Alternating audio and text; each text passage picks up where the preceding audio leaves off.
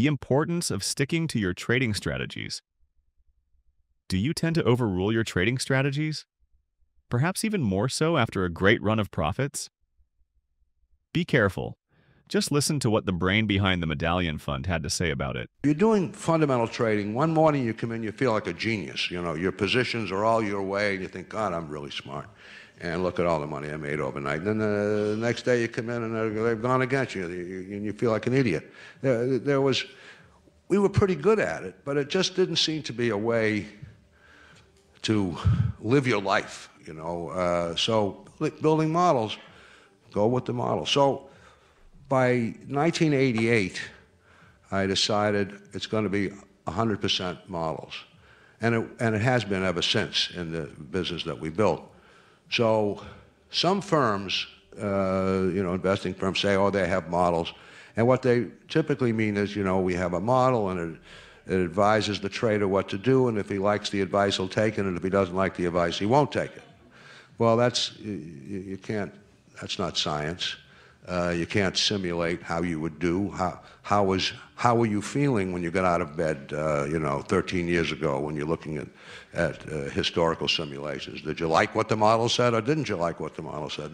It's a hard thing to back test. So if you're going to trade using models, you just slavishly use the models. You do whatever the hell it says, no matter how smart or dumb you might think it is at that moment.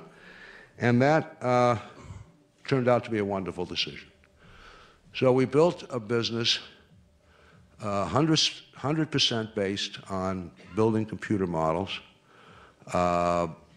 starting in those areas that I mentioned, currencies, financial instruments, gradually moving to stocks, and finally to anything that moved.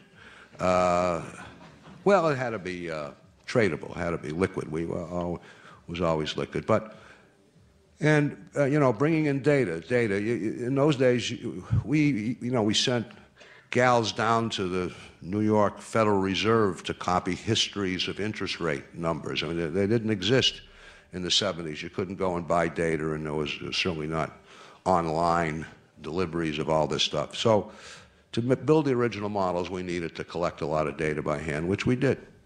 But gradually, we got smarter, the models got better, we brought in more and more people. We have the best math and physics department in the world at Renaissance. I don't think that's quite true. On the other hand, it ain't bad.